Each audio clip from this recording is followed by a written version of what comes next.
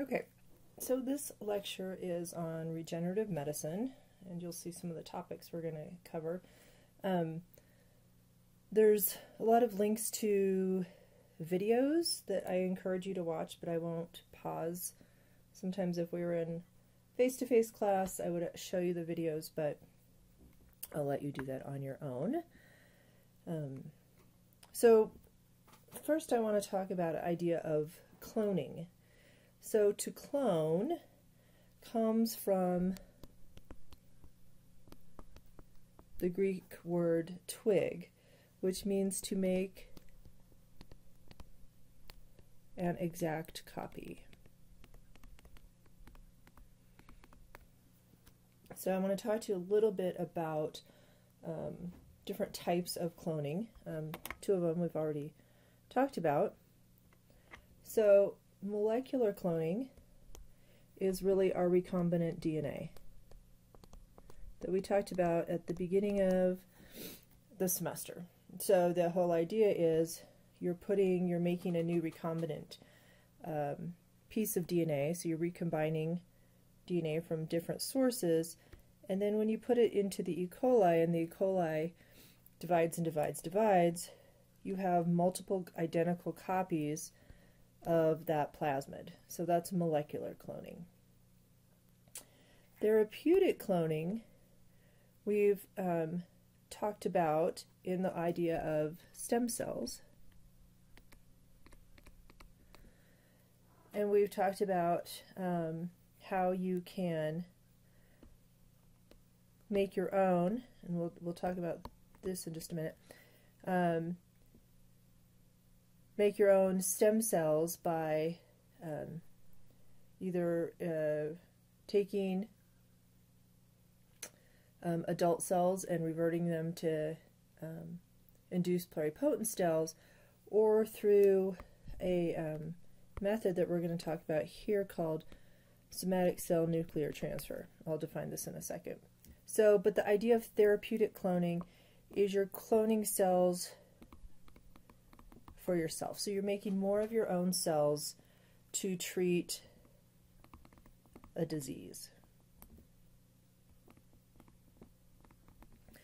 Reproductive cloning is the idea of making an identical offspring.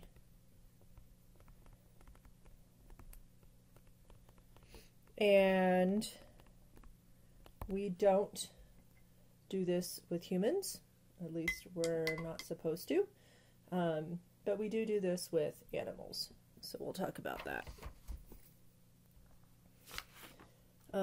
Let's first talk about this somatic cell nuclear transfer. So how could we do reproductive cloning or therapeutic cloning of self, which we aren't really doing, but we have the technology to.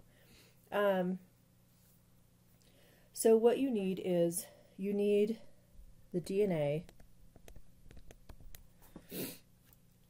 from the organism. So from yourself, from the organism, well, let's see. We're not going to do it from ourselves if we're talking about reproductive. From the organism to be cloned.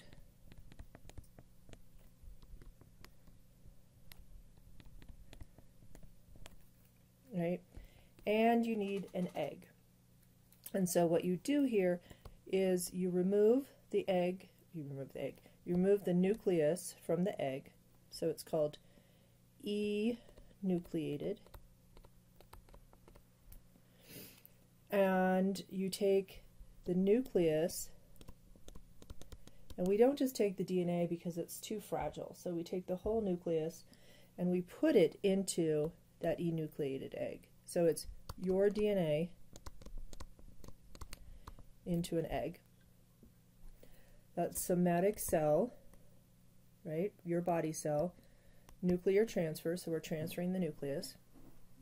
And then the idea is that you can grow an embryo, and if you're doing reproductive cloning, you would put that into a surrogate mom and get a cloned animal So exact same DNA as this donor. So you've got your donor and you've got, whoops, their clone. Right? So this is a little quick 1-minute video that shows you how this kind of works. Let me show you some examples. So again, we're not doing this with humans, but we have done it with animals. So you may have heard of Dolly. Dolly was the first cloned mammal, cloned from an adult cell. Dolly was cloned in 1996. So Dolly is the clone. And this is to show she had an offspring. So what they were trying to show is she was fully functional. Her DNA source was from the mammary gland of another sheep. And if you know who Dolly Parton is, Dolly Parton has really large mammary glands.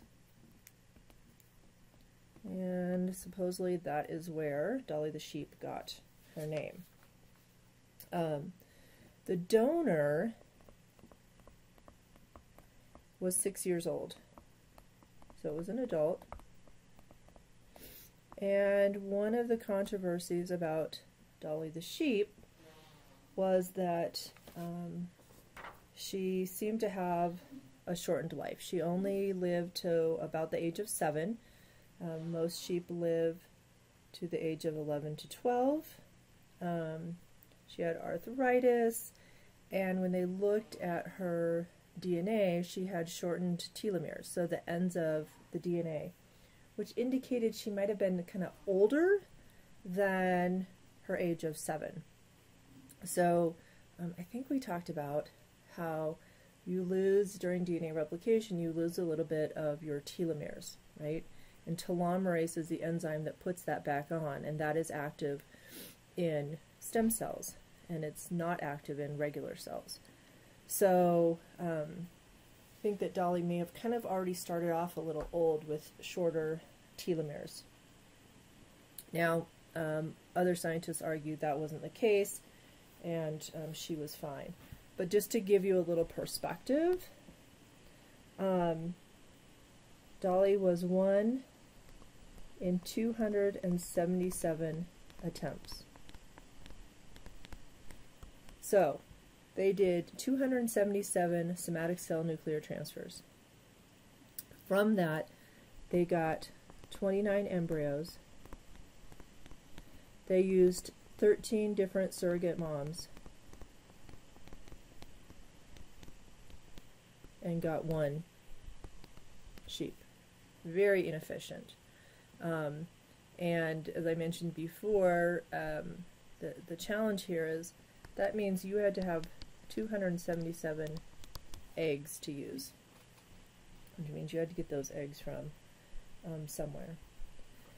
So Dolly, though, was deemed a success, and animal cloning kept being looked at. Here is the 2001. We had this cat Rainbow, and she was cloned, and this is her genetic clone, copycat or carbon copy. I've seen her called both. What I want you to see is, you notice they don't look identical. And if you've taken genetics, you've hopefully learned about X inactivation and calico cats, and know that their fur is determined by random X inactivation, their fur pattern.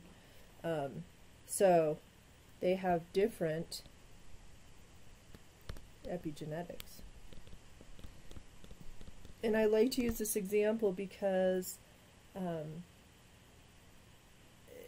people have to realize that if they're cloning their pet, you're not going to get the exact same pet, right? We know the idea of nature versus nurture. The environment that you grew up in affects your personality. It can affect your epigenetics, which can affect your health, your gene expression, all of that kind of stuff. But it was this big deal to be able to do pet cloning. Cats seemed, for some reason, to be easier than dogs. Dogs were quite a challenge. But, sorry, I had to see why that was in there. You can do your clone. So there used to be a company called Genetic Savings and Clone. And for $50,000, they would clone your cat. So they would take some tissue from your cat, do the somatic cell nuclear transfer, give you a new cat. I think cat owners are fairly smart. I don't think this hit off, but boy, the dog owners.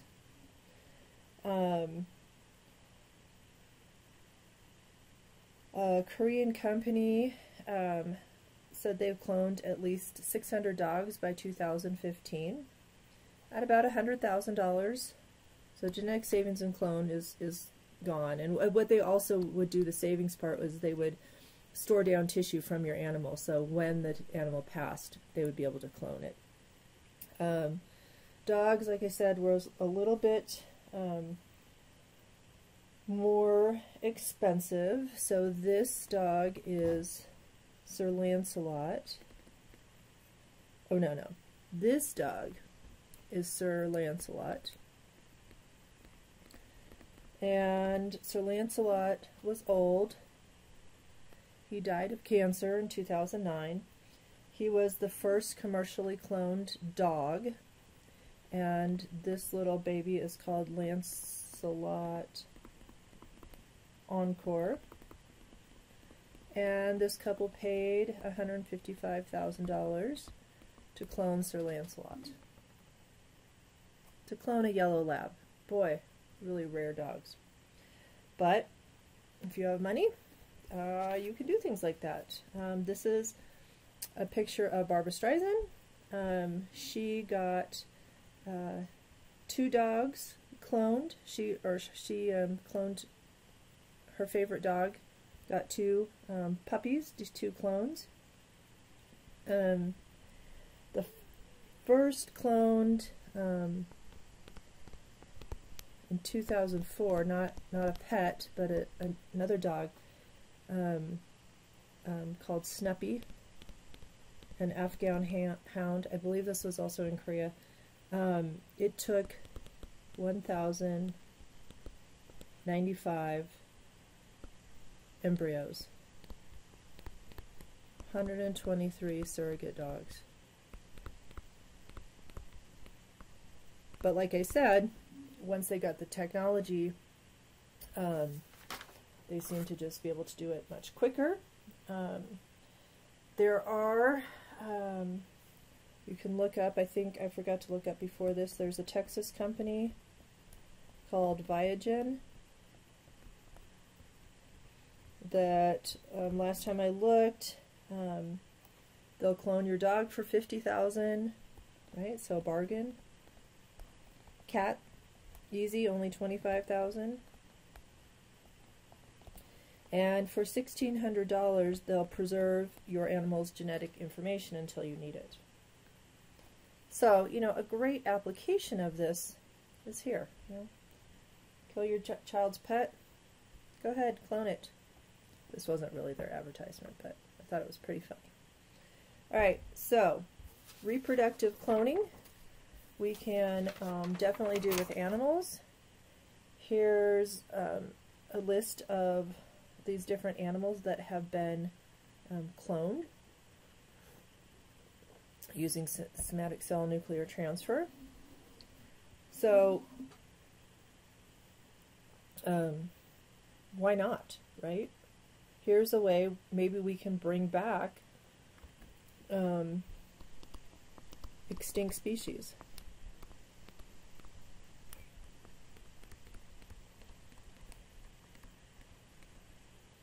Right? So, woolly mammoth, you know, you would have to have an egg, and you would have to have a surrogate mom.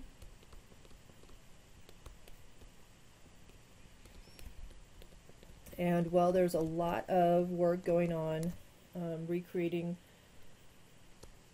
the woolly mammoth genome, you know, and the next closest relative would be an elephant, and you can see there's quite a size difference.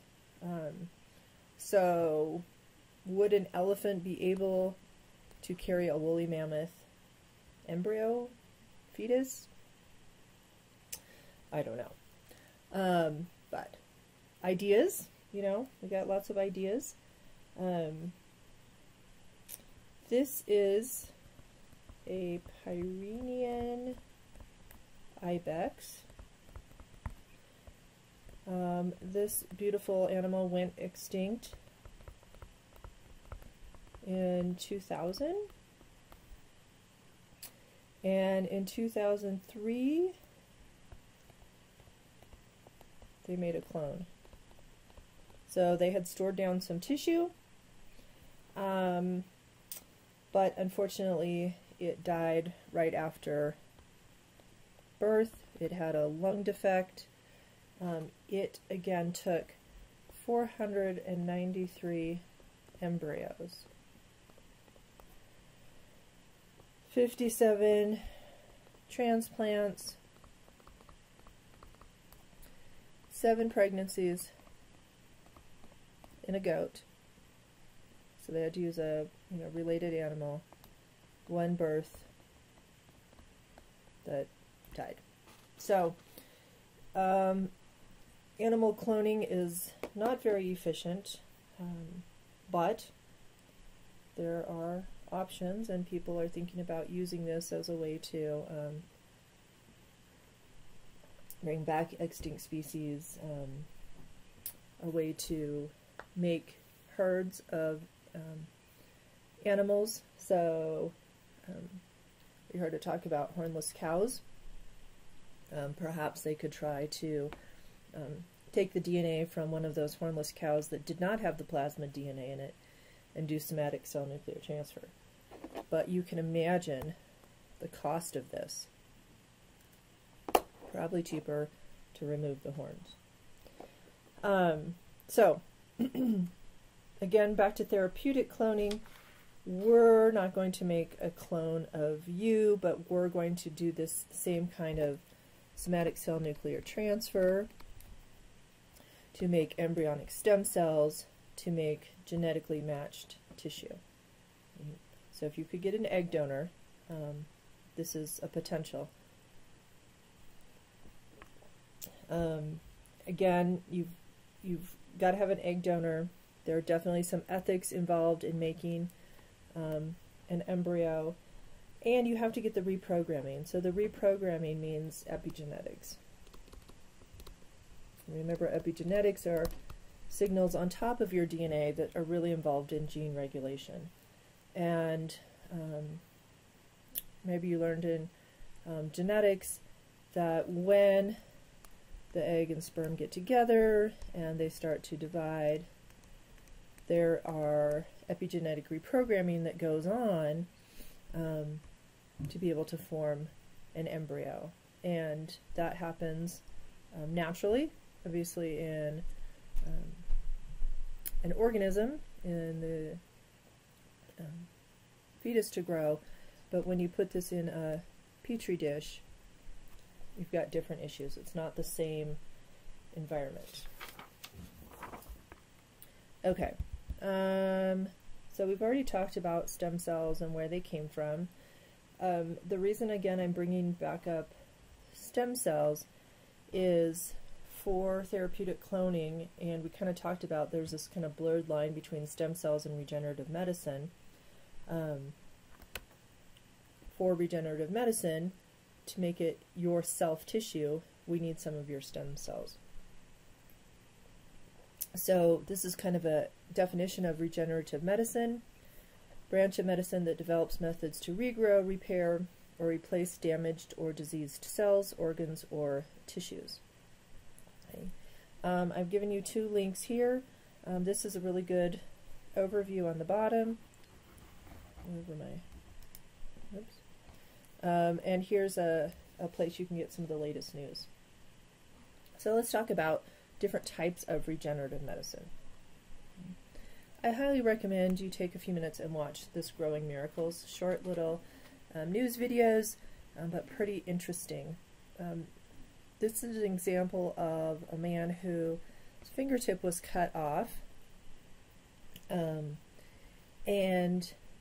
there's a company called A-Cell, and they sell this regenerative medicine matrix. And basically it's extracellular matrix from pig bladder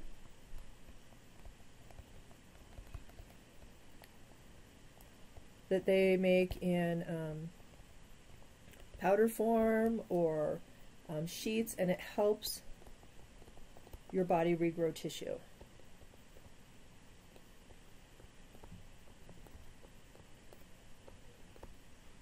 And this is an example of the fingertip that was regrown. So there's some pretty amazing stories. I actually had a student who worked for A-Cell for a while. It was pretty cool. She got to go into surgery rooms and help talk the doctors through how to apply this matrix. It's primarily used on like wounds, burns, ulcers,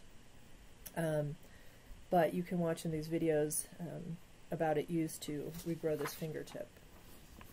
Now, this might gross you out too. I should have warned you before, but I will give you a warning. This is my fingertip from my finger.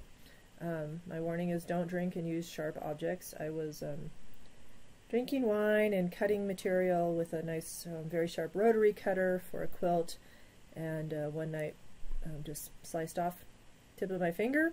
Was too embarrassed to go to the emergency room or anything, so I just packed it with Band-Aids, but you can see it's pretty cool. Like, it was really cool. You could actually see the layers of tissue, and I put it in this little glass jar, and my husband accidentally put it down the garbage disposal. But my finger has regrown without any regenerative medicine. I do have some weird feelings here, but our bodies are pretty freaking amazing.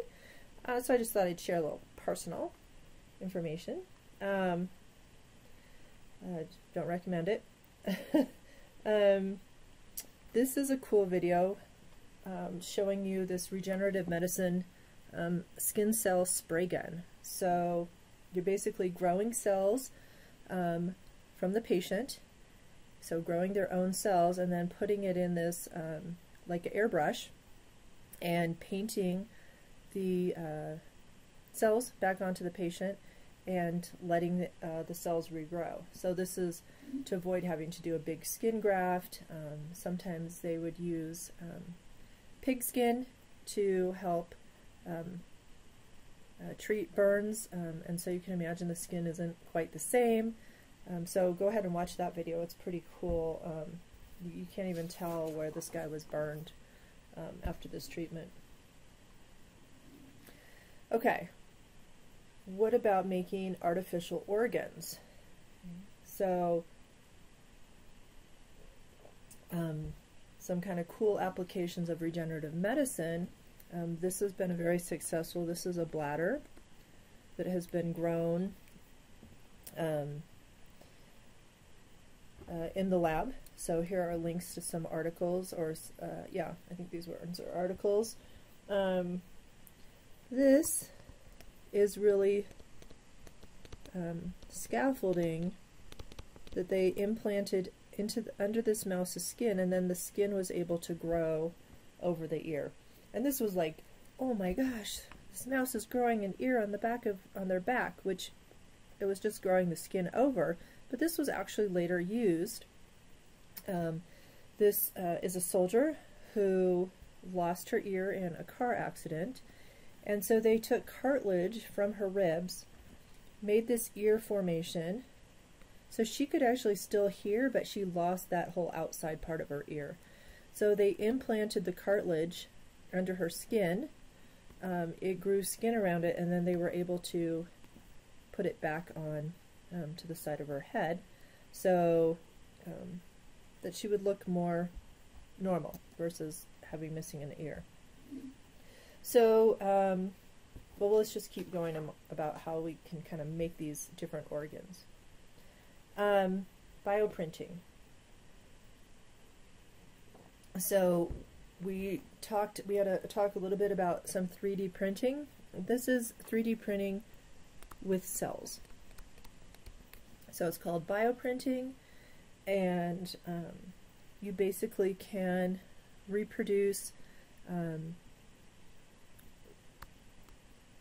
with an inkjet. One of the first 3D printers was actually printing cells. So they took the ink out of a regular ink cartridge and put cells in there, and saw that they could put layer by layer by layer of cells. So you make usually a scaffold.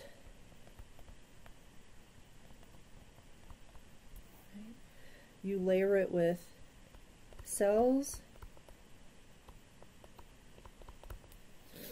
and then what we're doing a lot right now is testing it. So stretching it. Can it go in the body? Can it function where it needs to? So this is pretty cool technology that they're working on. I'm going to show you. There's lots of, like I said, links on these next pages if you want to look at some more or get ideas for a biotech in the news. But like I said, it all starts with cells, and you have a scaffold. So even with that bladder, they would make a scaffold, and then you'd put the cells over it so that it's growing into this kind of tissue.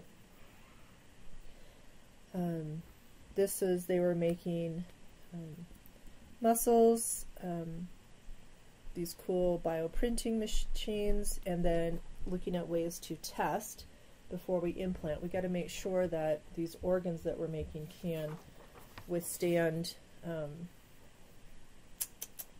I trying to say? Can withstand the mechanical stress of being in a body. They have done some implantations into animals, and they have been able to get these organs integrated. The blood vessels have come and integrated into these artificial organisms. They've been able to make blood vessels, muscles, tendons. Let's just keep looking. So Organovo is trying to make whole organs. So I want you to think organs versus tissue. So if you're making, even though your skin is an organ, you may be making something more simple, but an organ, if we think about the liver, the kidney, this one, they've made liver and kidney. Organs are really complex, right? With multiple tissue types, so multiple cell types. And you need to integrate blood supply.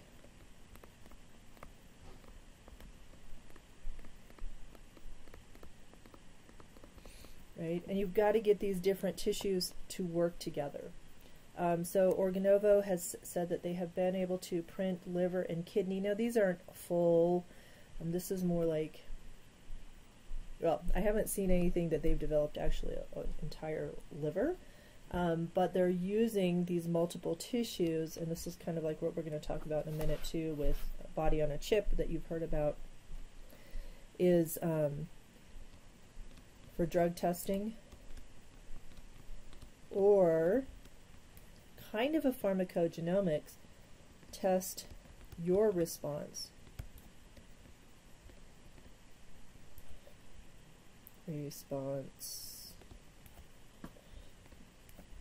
To a drug. So maybe you're having some liver issues and they want to see which drug you're going to respond to, so they take a little bit of your tissue, they grow up cells, they pretend liver for you, they test specific drugs to see how your genetics will interact. So much more complicated than getting a genetic test and looking at the label for a drug.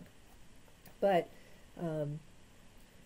whenever you're promoting, right, you want to get investors or you're writing grants to get money, you always have to think of the big picture. So personalized medicine by printing some of your own tissue and testing it out is kind of one of the draws, big ideas from this. This I thought was pretty dang cool. And you got to watch, this is like a 2-minute video. This toddler, right, so little kid, 2-year-old, received a kidney from her dad. Now, you can imagine there's a size issue. So what this surgeon did is he took an image of her pelvic area where he needed to put the kidney, and an image, so these aren't real, these are just used for practice, of the father's kidney, and practiced his surgery so that when they were there with the daughter, they didn't have to kind of figure out how to fit this kidney from the dad into the little toddler. Pretty cool. So 3D printing for surgery practice. This is just a page with a lot of links about bioprinting, 3D printing, how they're making bones, cartilage.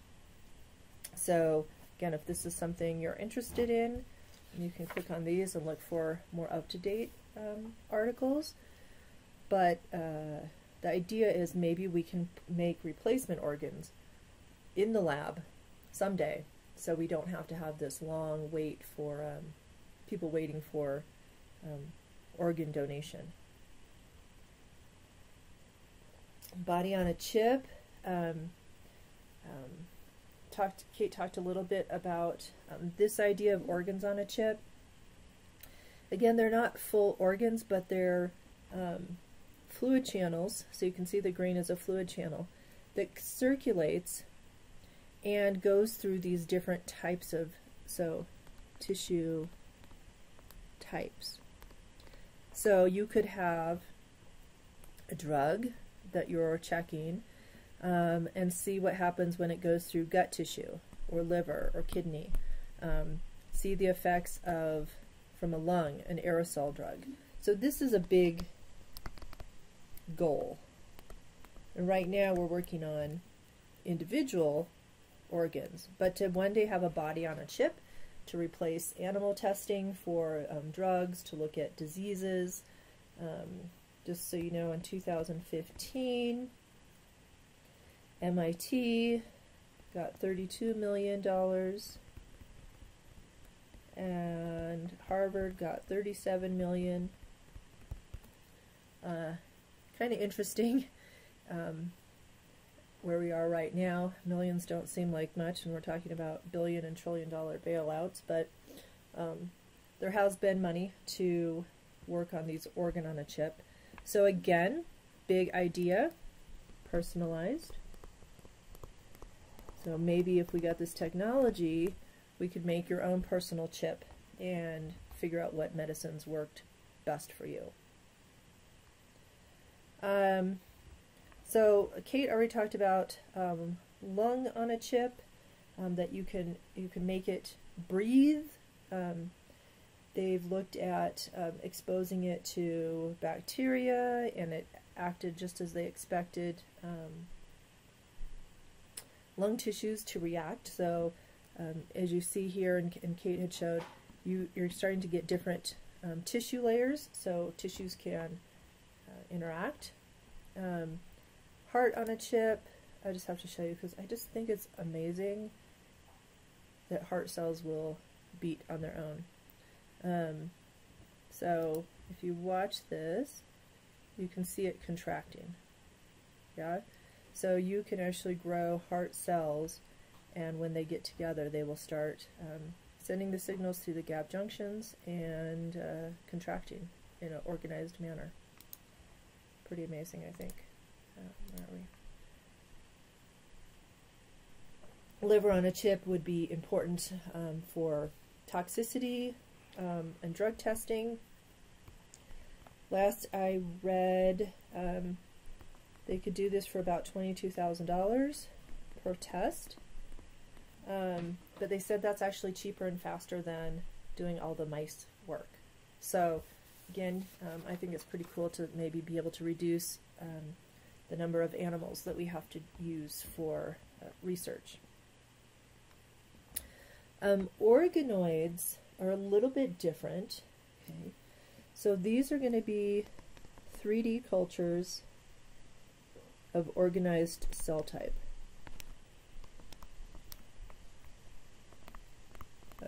Organized cells. So now we're really trying to make a liver, and these are still microscopic. Okay, so don't think we're there. About 5 millimeters, really little. So seeing if we can put cells together and they can self-organize, self-renew into these little organoids. So again, something better than cell culture and maybe better than animal models, so something right in the middle. But what's not happening with these little organoids is they're not all interacting. So like the cool thing about the idea of a body on a chip is you could see how your liver metabolizes this drug, and then how did that drug affect the kidney or the bone or the heart or the gut, versus these cool little organoids that are kind of functioning on their own. And they're still trying to figure out how to get connective tissue and neuronal tissue and immune cells and really make a more functional body. Yeah, so you've got lungs, you've got your gut, you've got liver. This is supposedly a mini brain between both of these. So the neurons and the brain. So organoids, kind of cool. They have been able to grow blood vessels in a petri dish. So this was used to look at vascular disease, especially they were looking at it as a model for diabetes, because with diabetes a lot of people have impaired blood circulation and oxygen flow. But they said this could also be applied to Alzheimer's, cardiovascular, wound healing, stroke, cancer. So I just grabbed some pictures from this paper down at the bottom to show you this 3D model of blood vessels that they were able to grow in the lab. And they did transplant these into mice, and they developed into functional blood vessels. Something kind of totally different, but I guess this was pretty exciting, was to take cells from, this one was from a Cape coral cobra. Now this is not the right picture, but I just wanted to show you. So they took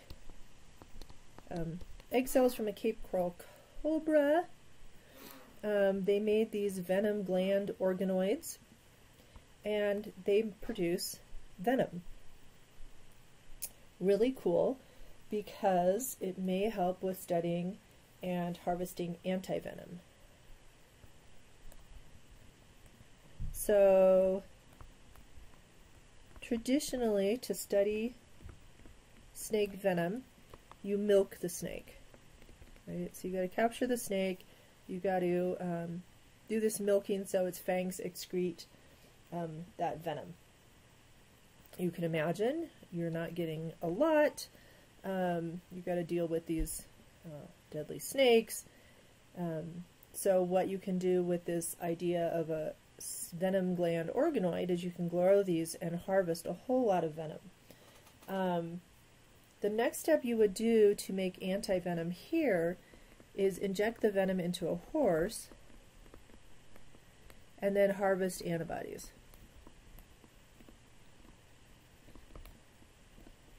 Right? So the anti-venom is really antibodies that are going to go bind to that toxin, that venom, and prevent it from acting on your cells. What they're hoping to do now is have this organoid venom and be able to maybe figure out a chemical anti-venom, because they can make so much and study it. They say that 5.4 million people are bitten each year by venomous snakes. Somewhere between 81,000 and 138,000 people die each year from snake bites. So here is a way to study that and maybe, again, make some protective drugs. I don't know if you technically call this regenerative medicine, my next couple slides, but I think they're pretty amazing examples of what we're doing with medicine, and I consider it biotechnology. This cute guy, Zion, when Zion was 2, he had a very bad bacterial infection. He lost both hands and his feet, had a kidney transplant from his mom, and so at age 8 they decided to try a hand transplant. He got 2 brand new hands. Really cool video of him as a little kid. Oh, just a sweetie. Here's some more information about him at age 10 and the idea of how he's been able to integrate these hands, and you can see where they're attached on. He's now 12, supposedly doing just great. So kind of a cool, it's not really technically regenerative, although, you know, there's a lot of tissue melding going on in this kid. Face transplants. My class last year was really curious about face transplants. Definitely not my specialty, but all of these people had lost their face through accident or some from attempted suicide or disease, and there were donor people who donated their faces, and they were able to connect this whole face onto these people. So if you're interested in face transplants, look through these articles. Pretty fascinating technology. Okay, so that's a whole bunch of kind of related, crazy different topics. I think really cool stuff that I wanted to share with you about technology and regenerative medicine. So your pre-discussion homework, there's an assignment posted on Canvas. Just some of the questions you're going to answer.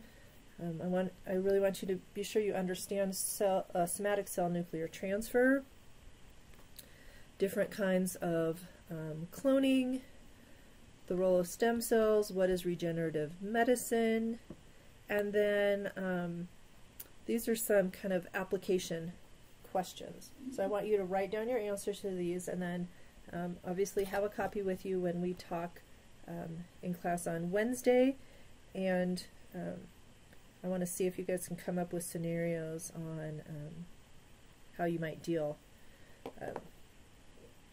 with these concept questions. Okay, this sure is not as fun as talking to you in class and seeing reactions, but there we are. Right. We'll see you in class Wednesday.